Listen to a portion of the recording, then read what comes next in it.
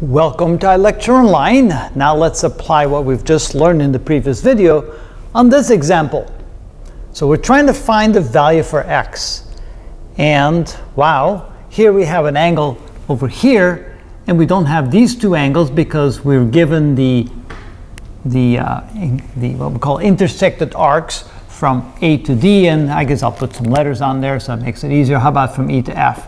So we know what these are. We know that the measure of the arc from E to F is equal to 29 degrees, and we know that the measure of the arc from A to D is equal to 47 degrees. And if I mark this angle right here, let's call this angle y degrees, then from the formula that I know, I can say that the measure of the angle of y degrees, or well, of the angle, let's see, the angle B, let's call it the angle B. No, we can't call the angle B.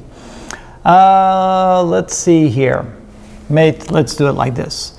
So I can say that the measure of this angle right here, which is y degrees, must be equal to 1/2 times the sum of these two arcs right here. So that would be 29 degrees plus 47 degrees. So that's the formula that we have.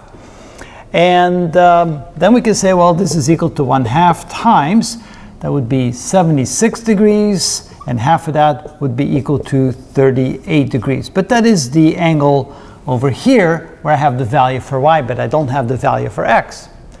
Now I do know that x and y are what we call supplementary angles, so therefore we can say that x plus y must equal to 180 degrees, so therefore x degrees is equal to 180 degrees minus y degrees.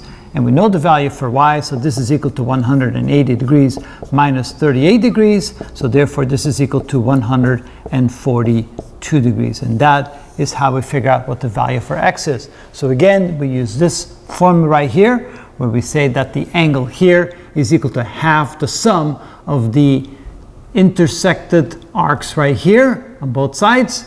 We sum them up, we take half of that value, that will be equal to the angle right here, and then of course we know that these two angles add up to 180 degrees to find for the value of x. And that is how it's done.